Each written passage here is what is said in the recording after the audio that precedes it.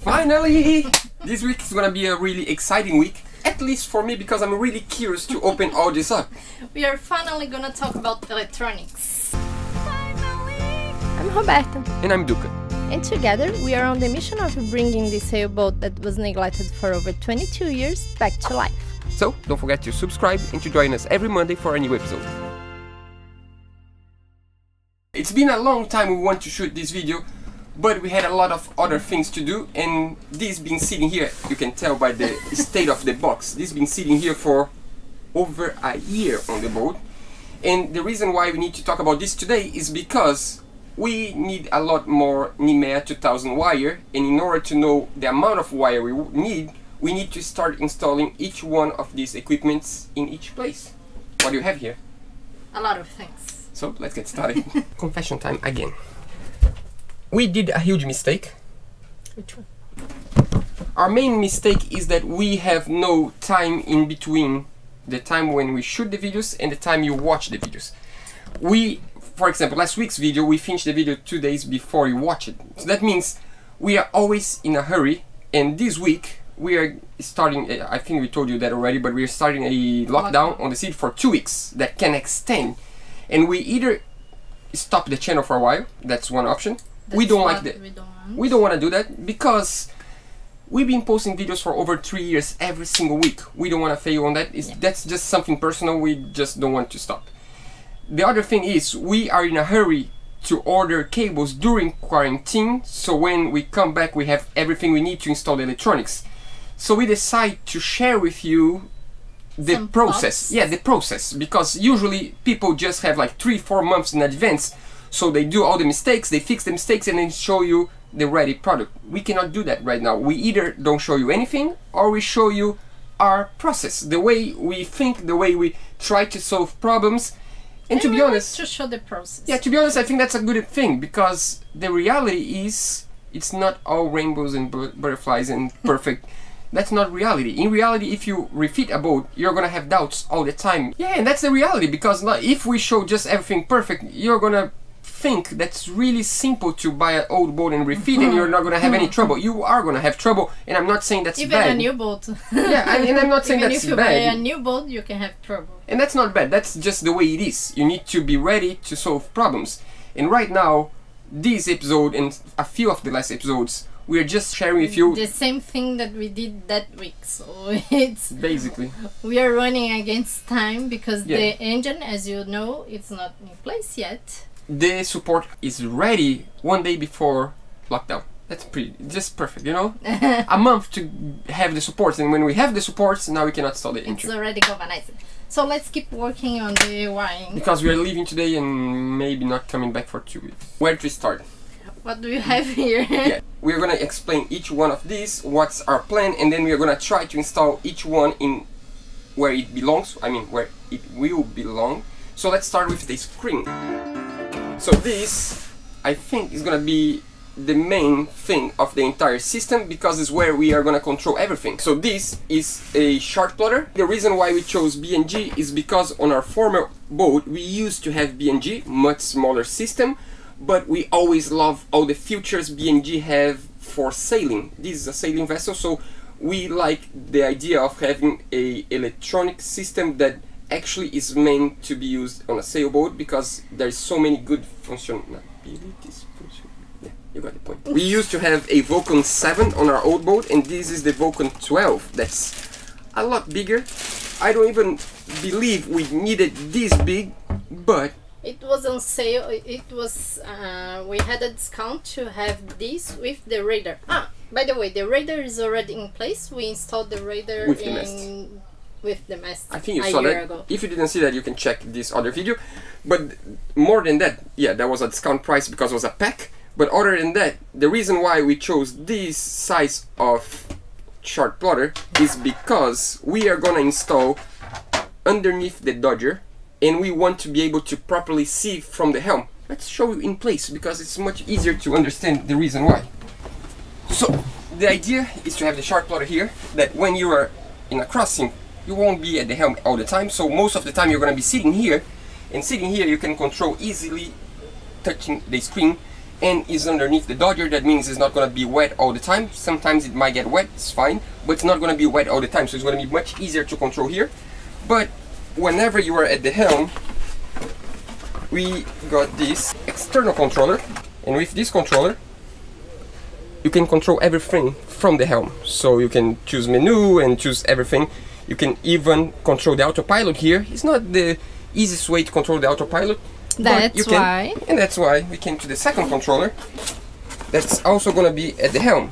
So this controller is for the autopilot. It's just the basic control for the autopilot. And this is something that we said was gonna be behind the helm, but we changed our minds. Let's explain. We can explain in the future, right?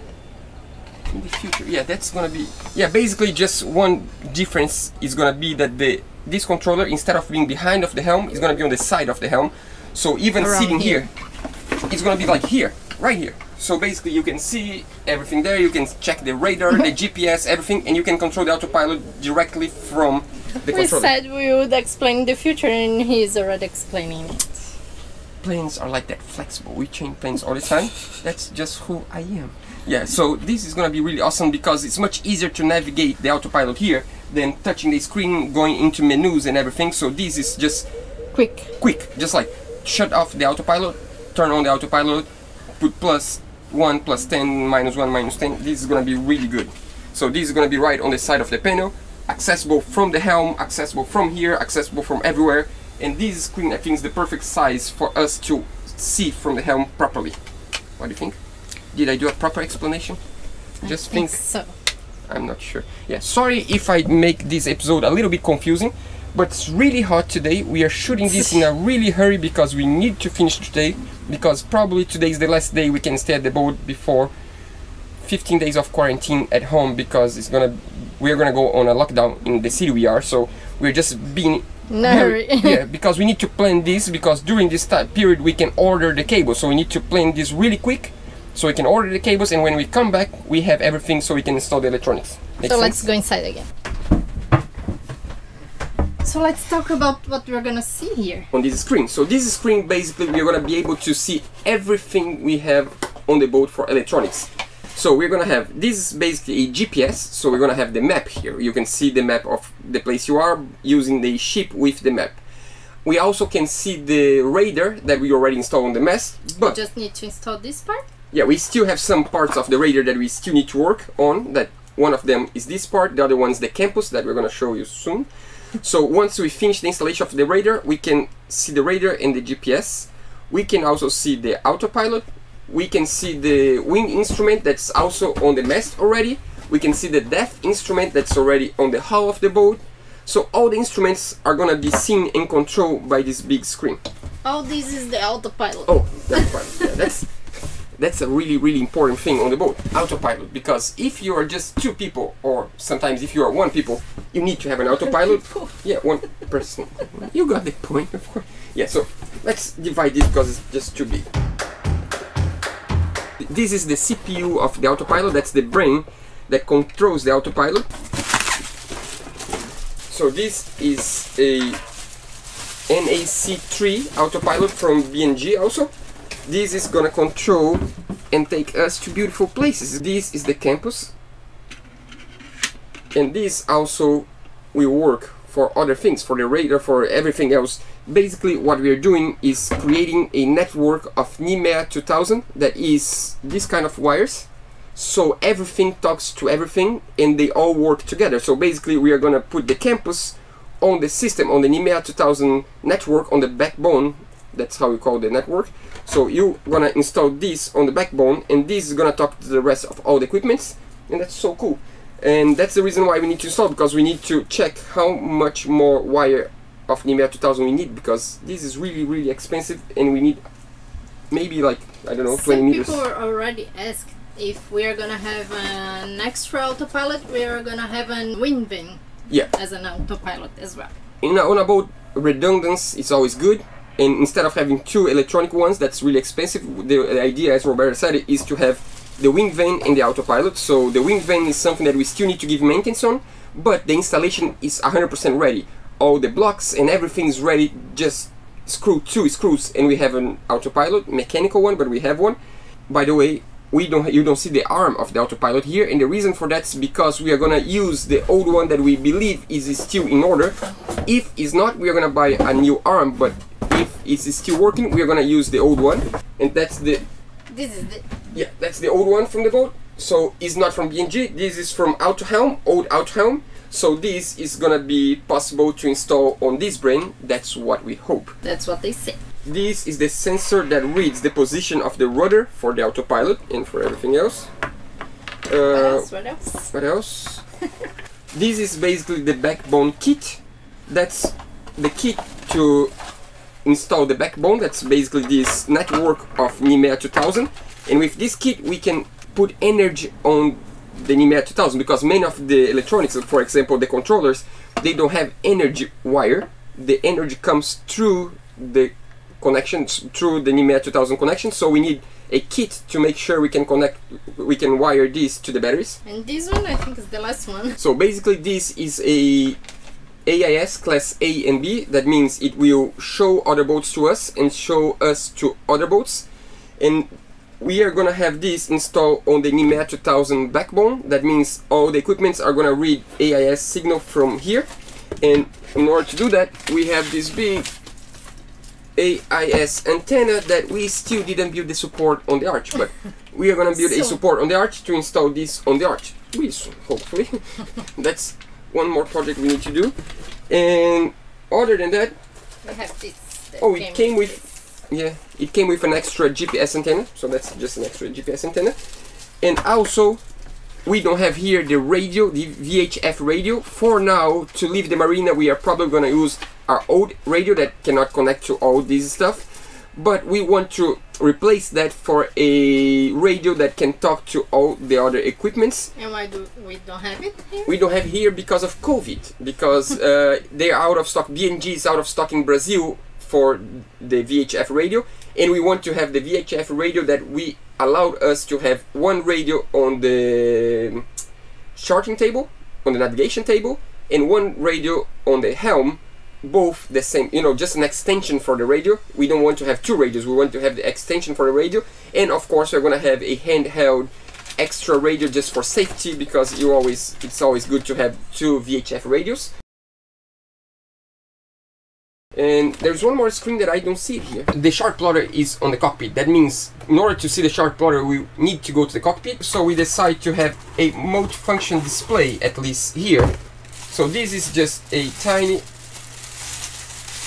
multi-function display that we are gonna probably install somewhere around here. We might change a little bit the shape of this wall and install somewhere here.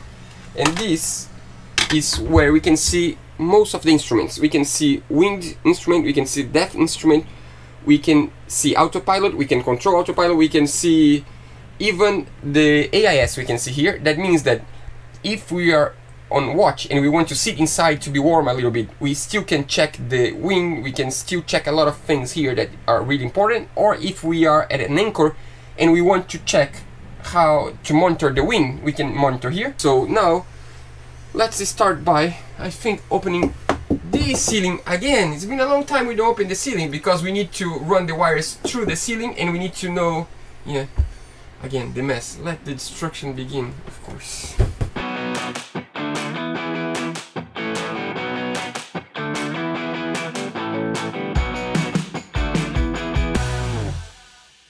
Nemea 2000 cable, a system.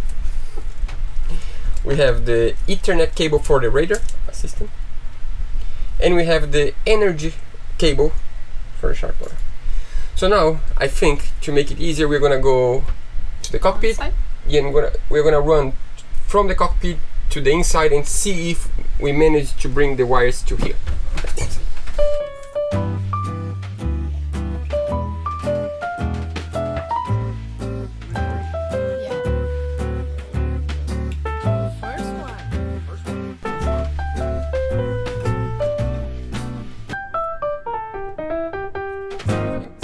So now we have all the cables we need here, and we can measure inside the amount of extra cables we need. For this case. So now this is gonna come through a conduit that still we didn't install. I'm gonna go to this conduit down here. So this is gonna be here. That's the amount of wire we need. We are gonna have a backbone here. So basically this wire, this Dinieper 2000 cable needs to come to here. These are the connections for the Dinieper 2000 backbone. So we're gonna have a backbone behind of here somewhere. So we are gonna try to measure this length of cable, of wire, and we can buy a shorter one and use the shorter one here so we don't waste all this wire that we can use somewhere else. But this is the only way we can actually measure is by installing this one, so we know we need to here. So now we have the tape here and we can measure this size, this length, and now with this measurement we have a really good beginning of understanding of what we need, because this is one of the tricky spots. So that means 2.3 meters. So now we need to check what length of cables, Dinieper 2000 cables they have.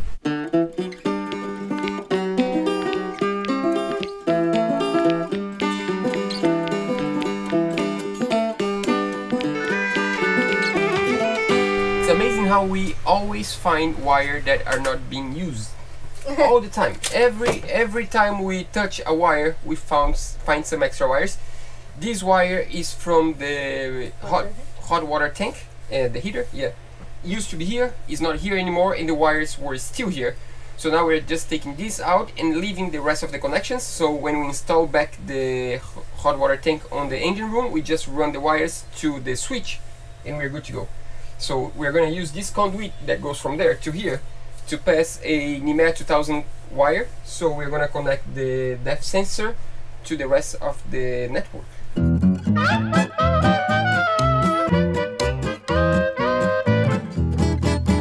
That's just perfect. Good news. Just perfect. We have exactly the length we need from here to the navigation table. We have 4.5 meters, and that's the cable we have. So it's one less cable we need to buy. That was a win. That was a lot of work. One connection. First real connection for our Dinieper 2000 network. That's pretty good. That's something. Making progress. One connection out of, I don't know, many. But this is final. Depth sensor, speed sensor, we have you now. What's next? So now we managed to bring the wind sensor to here and the depth and speed sensor to here. The radar is here, but we talked to a technician and he said that the wind sensor needs to be the beginning of the backbone, because the backbone is like this, and the wind sensor actually, instead of being a drop cable, it's one of the side cables that he calls arm cable, not the leg, the arm. So in the way we're gonna do is to have this connection, that's a SIMnet, because this is SIMnet, this is Dinieper 2000. We need a converter that is this cable that we can connect here, and then we can connect to the T. So what we're gonna do is to connect, not now, I'm just organizing and showing you, but we are gonna take this part apart and we're gonna do another solution. We need more space inside of here, as when we install this panel here, we're gonna create a bigger space inside of the cabinet in order to have all the electronics inside. So the wind vane is gonna connect to one of these ends, the other one is gonna connect to this, that is the radar box, but we don't have this cable yet. We need to buy this one, so it's a short 30 centimeters cable that's gonna connect this to this, and the last one is where we're gonna connect this adapter. So then we start the Dinieper 2000 network, the backbone. So we connect to this one, this way, and from here we start the network. The first thing dropping down the network is gonna be the depth sensor, and then we're gonna have a bunch of these little pieces, one after the other, behind this cabinet with all the drop-ins right here. So we have the... They need to understand your letter. Yeah, in Portuguese. You need to learn to read my letter in Portuguese. So your letter is already hard. Yeah, so the beginning is gonna be depth sensor, the first one, and then we're gonna have the AIS, the VHF, AIS, mode function display, that's gonna be here, and then we have everything that goes to the cockpit. The first one would be the chart plotter that need to go all the way around through here into the cockpit, we need to buy this cable. It's like 4 meters cable. And then we have the 2 controllers for the helm that are gonna drop in this way, down behind the battery, down the floor, up the engine room, to the roof, the ceiling of the engine room, and then to the helm. So on the helm, we're gonna have the autopilot controller, we're gonna have the chart plotter controller, and also the campus, because we have a metal campus, a metal boat, and on a metal boat, we cannot install the campus inside of the boat, won't work.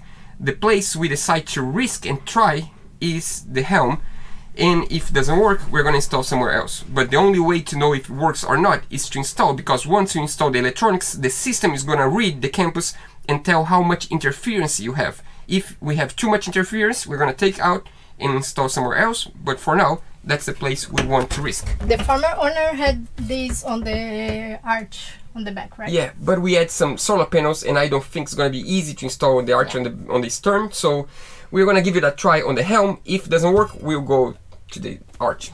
We'll see. Yeah. So the next step now is to decide for sure where the autopilot's gonna be. At first we thought here was the best place.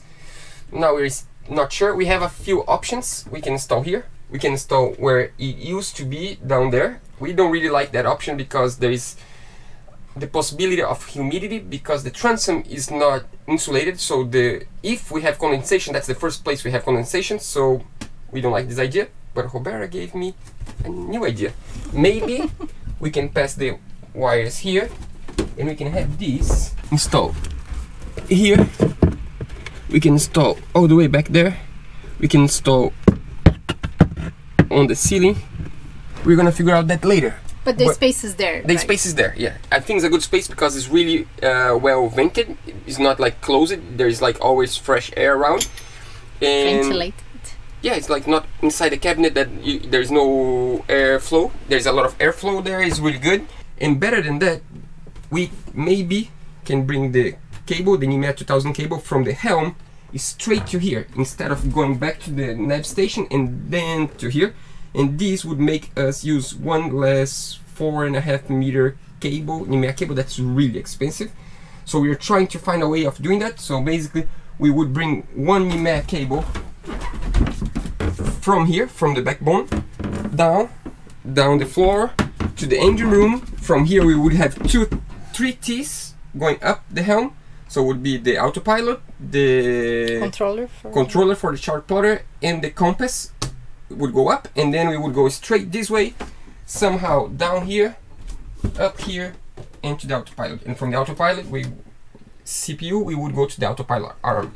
We are trying to reduce the size, the length of the cables, as they are really expensive. Yeah, but we have one problem, that this cable comes with the sensor. This is the sensor for the rudder, and this is 5.5 meters. So if we can manage to bring this cable all the way there, we can do that. If we can only bring to here, we will need to install it here.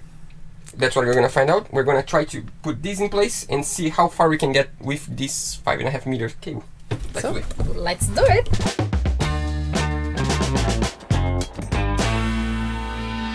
Now at least we can try to figure out if this support, because we have a support on the back, right here, that used to be from the old sensor, to screw like this. The place is really good. I think it's gonna be all good. So now we can pass the wire just to make sure we have enough wire.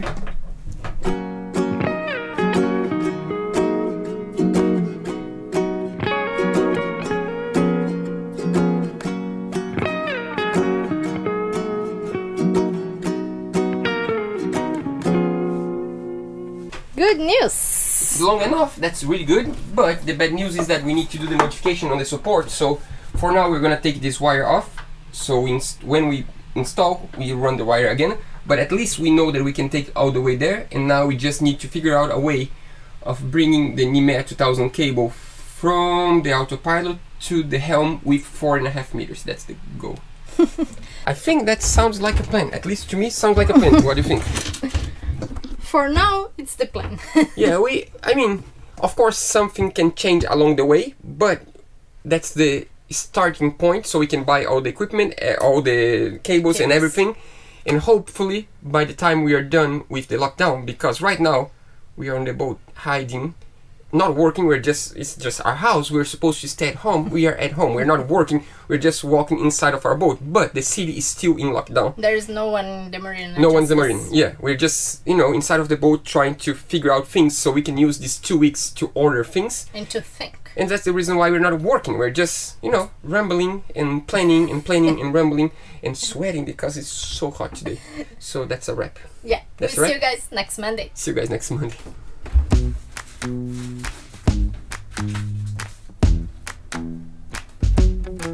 With you the sun is shining 24/7. 'Cause when we're together it feels like we're in heaven. If it will get dark, you'll be my million stars. I know I can lean on you.